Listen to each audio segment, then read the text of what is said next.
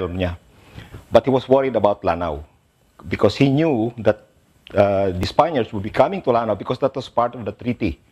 So after consolidating his realm here in Cotabato and sa Buayan, finally, the people of Buayan, the chiefs of Buayan accepted him as the sovereign.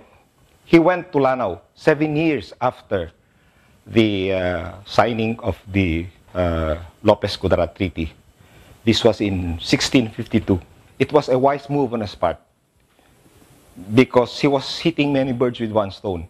First, yung treaty with the Spaniards gave him the opportunity, the space and time for him to consolidate his realm dito sa Maguindanao. Secondly, the chiefs of Lanao, Northern Lanao, ayaw magpailalim sa kanya. So, ginawa niya ito para, the same manner that what he did to the people of Buayan, to the chiefs of Buayan, mapailalim sila sa kanyang sultanate so that he could effectively fight the Spaniard in a united realm. That was September of 1652. No? When the chiefs learned that he was coming, binigyan siya ng malaking piyesta. He told them, sabi niya, the Spaniards are coming. You have to fight the Spaniards. And that was when the chiefs, they protested.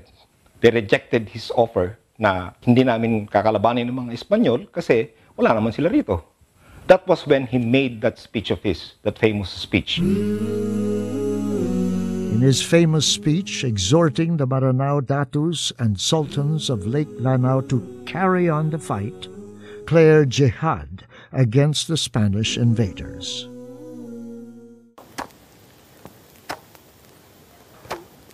Oh, kayong mga Tagalawa, na sadya lang nakakalimot sa inyong sinaunang kalayaan ay tuluyan nang nagpasakop sa mga Kastila. Ang inyong pagsuko ay lantarang kahangalan. Hindi ninyo lubos na nauunawaan ang kalakip ng inyong pagsuko. Ipinagbibili ninyo ang inyong sarili para magpaalitin para sa benepisyo lamang ng mga dayuhang ito. Kung kayo ay mas mahina ang loob kaysa sa kanila, asahan ninyo ang katulad na pagtrato. Kayo, tulad nila, sa ayaw nyo at sa gusto ay magiging tagasagwan. Tulad ng kanilang ginagawa, kayo ay magbubuno ng braso sa kanilang pagawaan ng mga barko at magtatrabaho ng walang humpay sa hindi inyong pampublikong gawain. Matitikman ninyo ang pinakamasiding pagtrato habang naninilbi ang alipin. Magpakatatag kayo. Hayaan ninyong tulungan ko kayong lumaban. Aking ipinapangako, buong puwersa ng aking sultanato ay ipagtatanggol kayo. Sultan, paano naman ang aming mga ani? Tama. Eh ano naman kung manaig ang mga Kastila sa umpisa? Hindi ba't iyan ay katumbas lamang ng isang taong ani? Mas matimbang ba ang halagang yan para ipagpalit sa panghabang buhay na kalayaan? The Maranaos went down to Iligan, where the Spaniards were already preparing for the invasion. They attacked the Spaniards doon. So that was the beginning of the resistance of the people of Lanao because of that speech made by Sultan Kudarat. Allahu Akbar! Allahu Akbar! Allahu Akbar! Sultan Kudarat's period was the golden age of Islamic jihad against the foreign aggression, and he became the symbol of the unconquered Bangsamoro status quo until the present period. Sultan Kudarat died at the old age of 90 in 1671. Through that speech that you referred to, exhort the Maranaos to resist Spain, to a point that is why the Spaniards made that policy of isolation, because the Maranaos resisted after Kudarat made that speech. In 1751, Spain passed a royal decree known as the privateer system, which marked the beginning of the bloodiest period in the history of the Moro-Spanish War. The decree provided for the encouragement and enlistment of private individuals to organize expeditions against the Moros, similar to the present Ilaga, Kafgu, CVO, and other paramilitary groups. The incentives were tempting and rewarding. It stipulated the total extermination of the Moros, burning of everything combustible that they owned, and the desolation of all crops and farmlands. Criminals who enlisted were granted unconditional pardon, and all enlistees were exempted from paying tribute and were entitled to 4/5 of the booty. Thousands enlisted for the mercenary expeditions. As anticipated, the results were quick and bloody. On February 27, 1851, Spain launched a massive assault in Jolo, employing a fleet of 3 steamboats, 2 gunboats, 9 transports, 21 barangays, and other boats of different sizes. The attacking forces were composed of 142 officers, 2,876 men, and about 1,000 native volunteers. On the defender's side were about 10,000 Moro warriors. Jolo was bombarded first, and then ground assaults followed. In the ensuing fighting, the Spaniards reported 34 dead, and the Moros 300. Jolo was razed to the ground. This infamous event later occurred again in February the 7th, 1974, when the Philippine government forces burned Jolo to the ground while fighting the Moro National Liberation Front. It has cost estimated innocent Muslim lives of 20,000 due to air, land, and sea bombardment. In a bid to break all forms of resistance and to settle once and for all the issue of sovereignty over the Moros, Spain launched on February the 21st, 1876, what became known as the final Jolo campaign. Governor-General José Melcampo personally led the campaign, involving 9,000 troops, 10 steamboats, 11 gunboats, and 11 transports. Public approval, especially on the issue of religious enmity, was carefully sought to support the campaign. In the forefront of this campaign were the friars of the various denominations: Recollects, Jesuits, Dominicans, and Augustinians. Together they heralded, "The war in Jolo is now a just war, a holy war in the name of religion," or "War without quarters or rest for the wicked sons of the Quran, war to the death with blood and fire." One kota after another fell in intense and bloody fighting and was put to the torch. In the face of these assaults, the Sultan, warriors, and retainers retired to the interior to fight another day. The campaign of Governor-General José Melcampo weakened the capability of the Sulu Sultanate to retaliate against Spain. This eventually paved the way for the signing of a treaty with the Spanish crown in July 22, 1878, making the whole of Sulu a protectorate of Spain. We call this sometimes Spanish Sultanate of Sulu Treaty of Peace of 1878.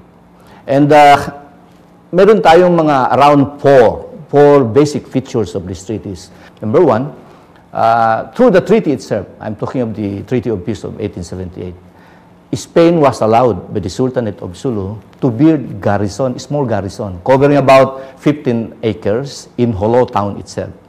In Jolo, so they were able to build within, but only building, and they had people there in the area, but they were not able to go out of the fort, out of the camp, out of the garrison itself.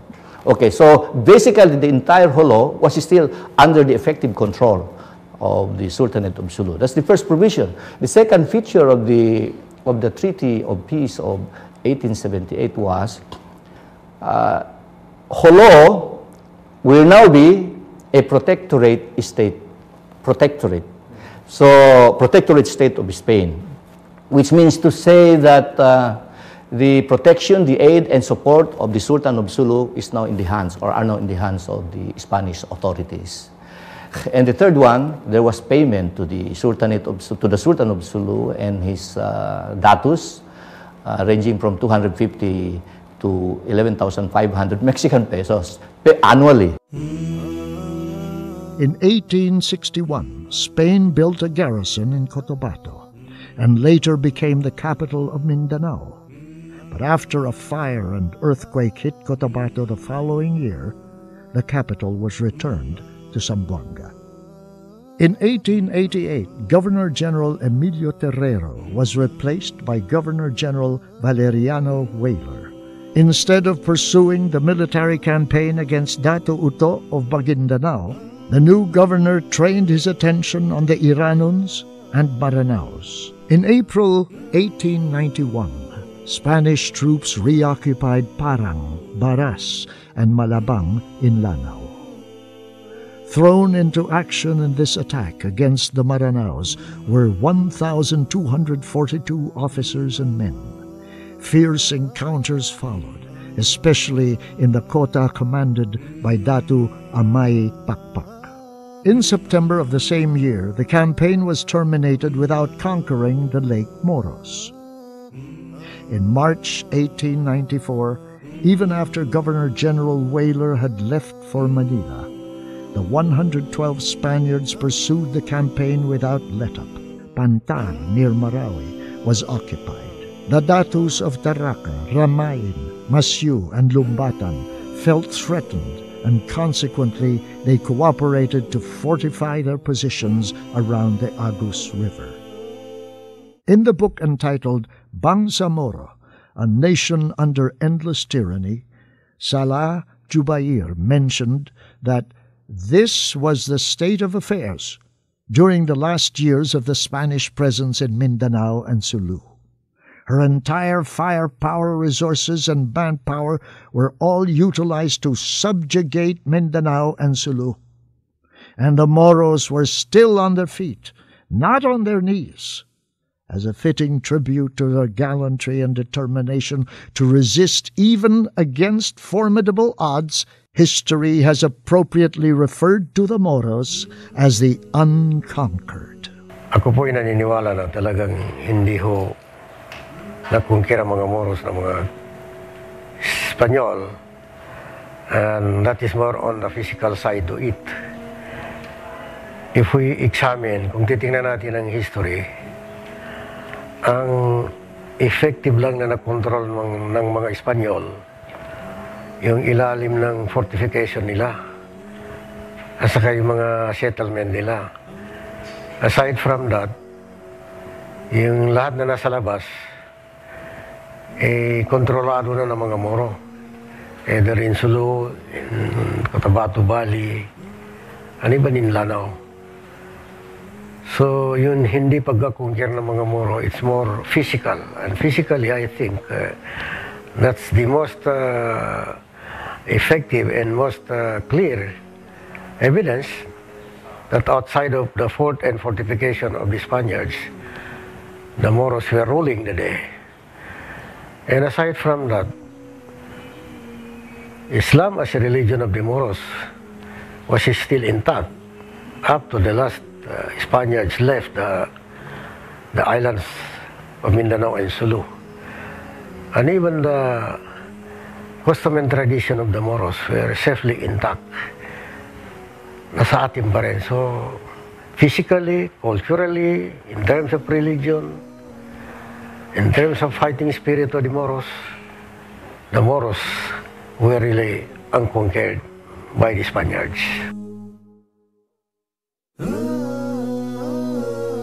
Spain came to this peaceful Islamic land not much for the cross. In most instances, as the facts of her actuations were gradually exposed, religion was merely used to justify what otherwise was a greedy lust for worldly gain and glory. Spain had firmly planted the cross in the Philippines and was no less successful in sowing the seeds of hatred and animosities between the Moros and the Indios.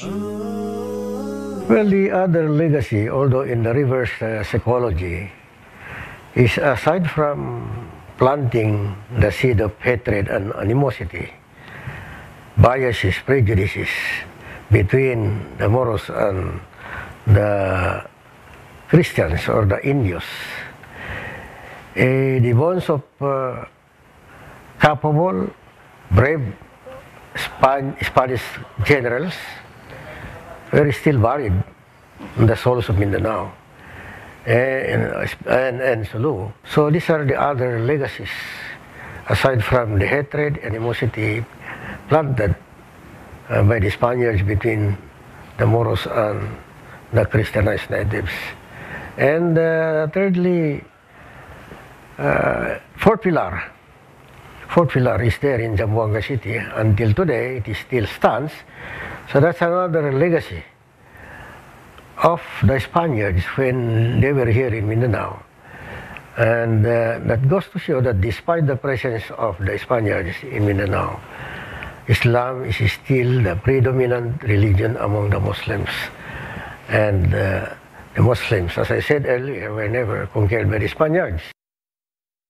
Even if the 39 Christianized natives absorbed the greater part of the misfortune that befell the entire inhabitants of Luzon and the Visayas, this was a consequence of collaboration, even if they did this against their wishes. Among the Moros, there were 13 ethno-linguistic tribes. 13. I would not mention the tribes. We know that very clearly. But of the Christianized natives, there are 39 ethno-linguistic tribes: the Tagalogs, the Kapampangan, the Ilocanos, the Ilonggos, the Cebuanos, so on and so forth. As to whether there are collaborators among the Muslims, well, it's more of not in the strict sense of the word. Generally, there were no collaborators among the Muslims. The long list of Spanish invasions in Mindanao and Sulu showed the participations of thousands of these natives, and their racial brothers, the Moros, found it almost impossible to discriminate the proselytized subjects from the colonial masters. Both were one in creating havoc in Mindanao and Sulu.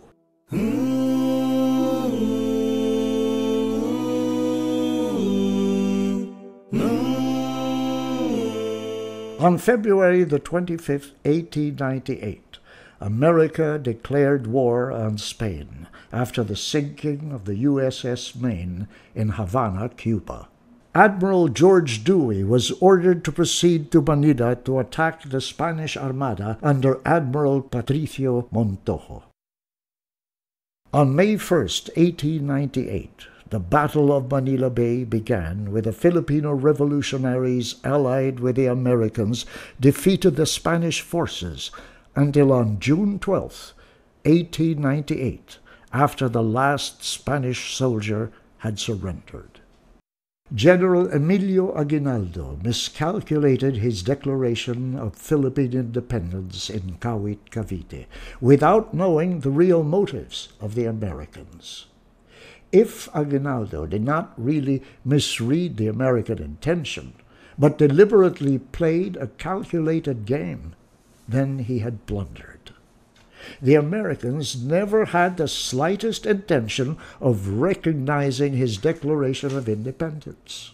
As a matter of fact, American troops began to occupy strategic areas vacated or surrendered to them by the retreating Spaniards, to the exclusion of the Filipino revolutionaries. As soon as they had gained enough strategic grounds, the Americans intentionally provoked the Filipinos into a shooting war which set off the start of the Filipino-American War. At the onset, the Filipinos were made to believe that the Americans came to help to liberate their lands from the Spaniards, after which they would become an independent nation. Untrue to their words, the Americans did not really come to liberate the Philippines for the Filipinos, but to acquire a colony in the furtherance of their own imperialist scheme. The Treaty of Paris of 1898 was an agreement that resulted in the Spanish Empire surrendering control of Cuba and ceding Puerto Rico, parts of the Spanish West Indies, the island of Guam, and the Philippines to the United States. The treaty was signed on December 10th, 1898, and ended the Spanish-American War. The Treaty of Paris came into effect on April the 11th, 1899, when the documents of ratification were exchanged. The Treaty of Paris was signed, ceding not only Guam, Puerto Rico, and Cuba, but including the Philippines for a sum of $20 million US. Knowing that there is a very strong sultanate in that area. But upon the coming of the Americans with the Treaty of Paris, the Americans slowly started to come down to the southern islands and tried to enter into the Sulu archipelago. On the eve of the signing of the Kiram-Bates Agreement, there were three hard postulates that were molesting the minds of the Americans. There was still 34,000 armed Moros in the Moro country, and the various islands were in such a dangerous condition that no place could be safe for outsiders. The American occupation forces had a hard time containing the onslaught of the Filipino revolutionaries led by General Emilio Aguinaldo when the Filipino-American War flared up in Luzon and some parts of the Visayas. The Americans feared any strategic or tactical tie-up between the northern insurgents and the southern warriors. Such an eventuality would have been too hot to handle, even for the best of the American generals. Even President William McKinley had entertained serious skepticism over the sovereignty of Spain over the Moro country, particularly the Sulu Sultanate. So after the signing of the Treaty of Paris in 1898, American policy in the Philippines was actually focused on containing the resistance in Luzon. It was their problem that the resistance in the southern part of the country, in Mindanao, especially among Muslims, the Sultanate of Sulu, the Sultanate of Maguindanao, and the royal houses in Lanao, were also generating so much esteem that the American authorities in the country made problem out of it. So in 1899, as a ploy, America started to negotiate treaties with the Sultanate of Sulu.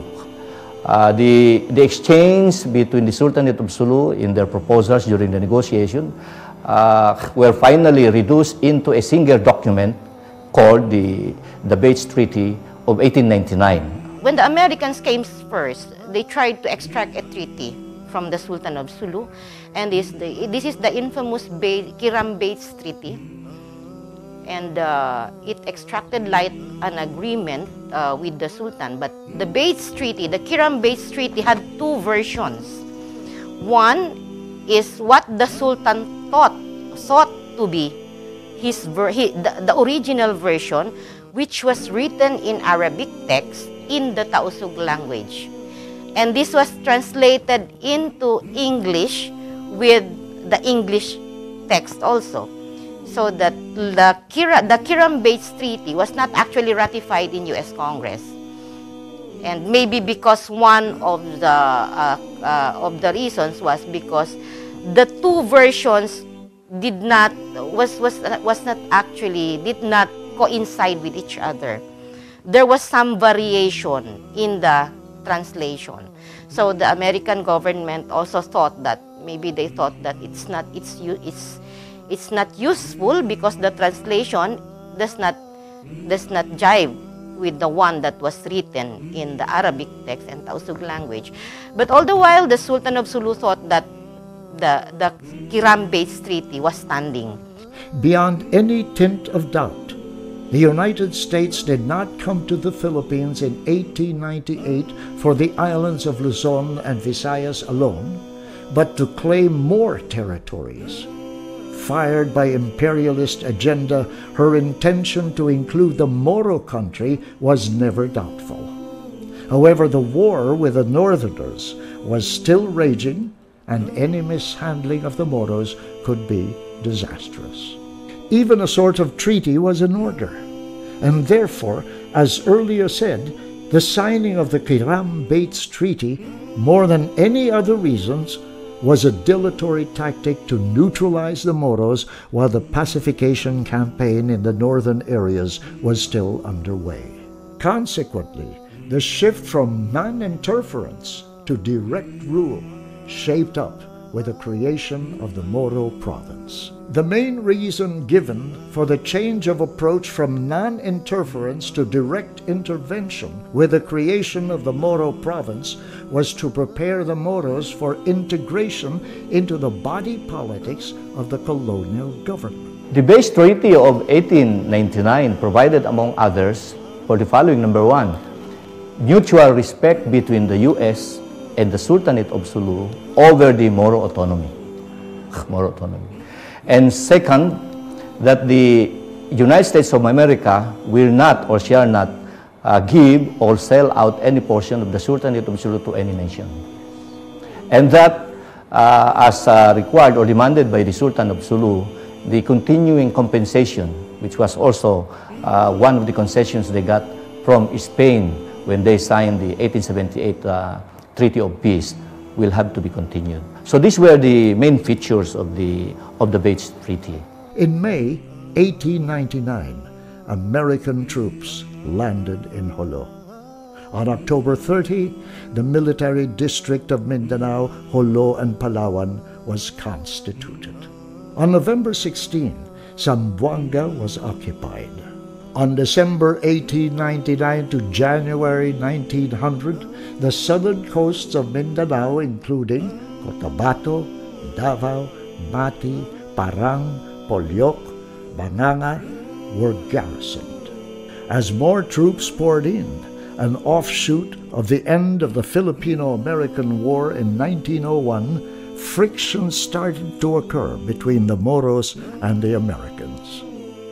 As far as America was concerned, the Bates Treaty was not actually a treaty itself, because later on in 1904, it abrogated the treaty, saying that it was a mere executive agreement or a modus vivendi, only to buy time because there was resistance in Luzon. And now that in 1904, resistance has already been overcome in Luzon, and they have already established their own government in Luzon, it was already time for them to disown the treaty, the Bates Treaty, with the Sultanate of Sulu, with the Sultan of Sulu. On March 2, 1904, they did exactly what they were expected to do. President Theodore Roosevelt, without the slightest conjunction or any moral or ethic consideration, unilaterally declared the treaty null and void. In essence, the U.S. policy in relation with the Moros was in line with the treatment of the American Indians, whereby agreements made with them were set aside as convenience dictated. These agreements carried no weight and no binding effects on the Americans on the malicious pretext that the Moros, like the Red Indians, were savages. The Kiram-Bates Treaty had practically ceased to exist already when the Moro province was created on June 1st, 1903. The Moro province was under the direct supervision of the civil governor of the Philippine Islands and the Philippine Commission, similar to the present autonomous region of Muslim Mindanao of today. The creation of the Moro province was deemed the transitional machinery for the shift from the military to civil rule in the Moro territory. The first governor of the Moro province was Major General Leonard Wood. As governor of the province, he adopted the mailed fist policy, or simply the use of brute force, to quell even a minor military problem. His background, either as military man or political leader, was far from desirable. As officer of the Rough Riders Regiment, he first saw action against the Indians and then against the Spaniards in Cuba in 1898. In his characteristic arrogant ways, he bluntly told the Sulu Sultan on the eve of the abrogation of the treaty, I want to be very frank with you here. At present, your rights as a nation, nothing. We will be here forever, I believe, unless a greater country comes and drives us away. We don't know of such country. November 1909. Brigadier General John C. Pershing took over as governor of the Moro province and lasted up to December 15, 1913, when the Department of Mindanao and Sulu was created. Like General Wood, he was a veteran of the Indian Wars and the Spanish-American War, and later in Mexico against Pancho Villa. A year after his stint in Mindanao, he was appointed commander of the World War I American Expeditionary Force in Europe. During his term as head of the Moro province, he was responsible for the creation of the first Christian colony of settlers in Mindanao in 1912. Although he continued the educational programs of his predecessors, it was under him that the number of Moro children increased. However, disarmament of the Moros was his major achievement. Under him, the province greatly progressed, particularly in ways of the American system of governance, which eventually led to the appointment of the first civilian rule in Mindanao and Sulu. In 1916, the legislative power over the Moro country was transferred to the Philippine legislature as per stipulated in the Jones Law. In 1920, the control of the Moro affairs, except for a few positions held by Americans, was in the hands of non-Muslim Filipinos. On February 5, 1920, the Department of Mindanao and Sulu was formally abolished by an Act number 2878 of the Philippine legislature. Instead, the Bureau of Non-Christian Tribes was organized. Teofisto Gingona Sr., a native Christian, succeeded as head of the office. In 1936, a further change was effected with the renaming of this office into the Commission on Mindanao and Sulu, with Dansalan, now Marawi City, as its headquarters. As early as May 1899, despite the Kiram-Bates Treaty, trouble already erupted in Mindanao and Sulu. The main reason was that the next-level chiefs, after seeing that the sultans were giving in too much to the dictates of the Americans, started to assert themselves. Very soon, serious military confrontations flared up in various parts of the Moro country. The Sultan of Sulu failed, as alleged in the cable, failed to deliver his obligations under the treaty. Referring, of course, to the continuing resistance coming from the people,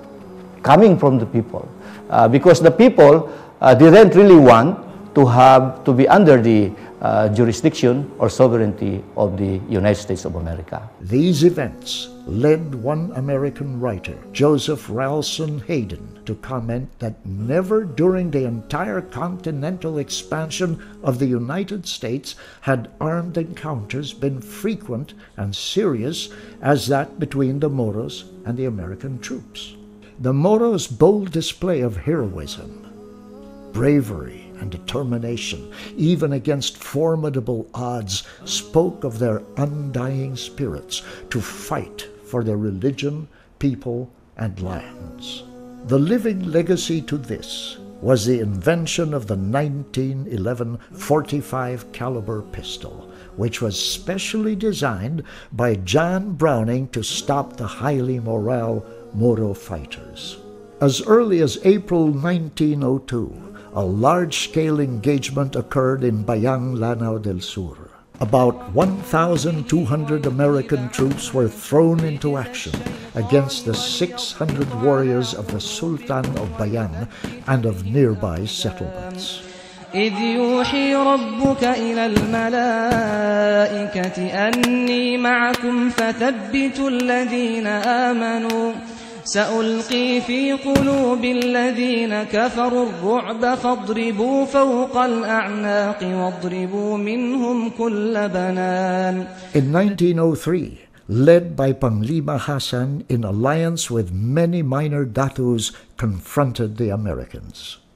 With about 400 followers, including women and children, he assaulted the American troops stationed in Jolo. The struggle of Panglima Hassan was short-lived.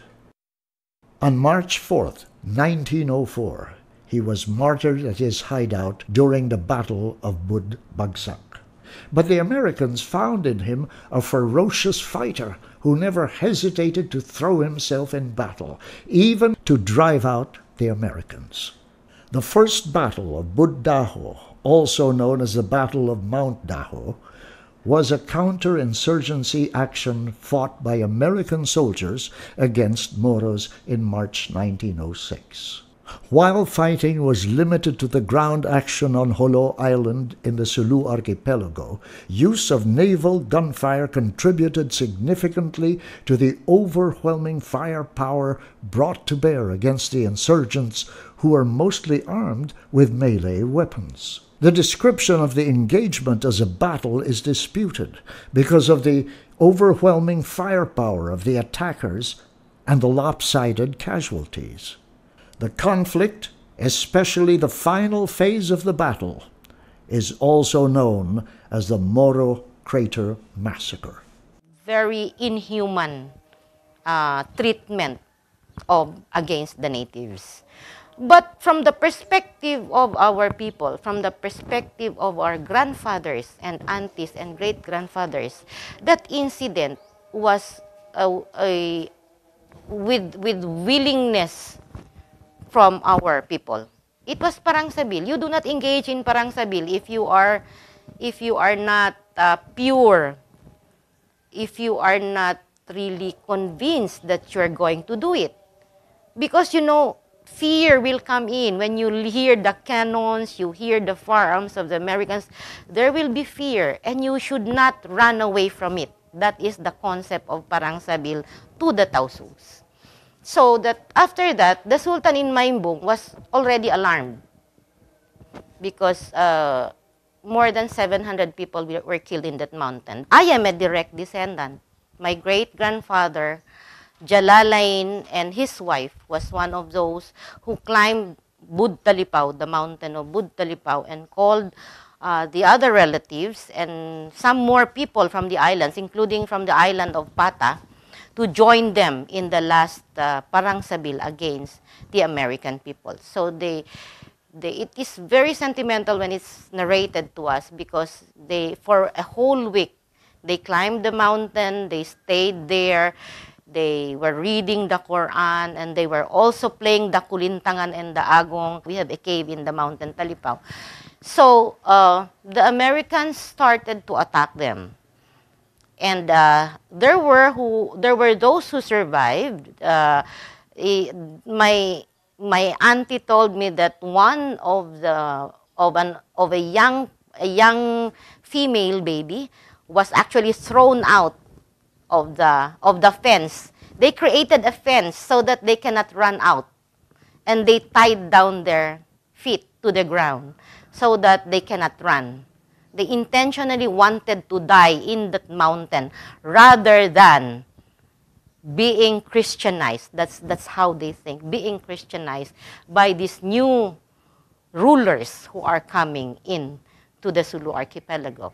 The extent of the ferocity of combat and the distraught condition of the American occupation forces could be reflected in one of the most favorite expressions. The only good Moro is a dead Moro. No less than 20,000 Moros were killed in actions from 1899 to 1916. From 1904 to the end of General Wood's term as governor of the Moro province in 1906, the Moros suffered 3,000 dead against 70 Americans. The Americans continued to govern the Moros with an iron fist, suppressing any resistance with a superior force. While American bureaucrats occupied key government institutions, gradually they were replaced by Christian Filipinos with a so-called Filipinization of the country, which the Moros interpreted as Christianization. The Moros, on the other hand, were excluded from the decision-making processes of the government.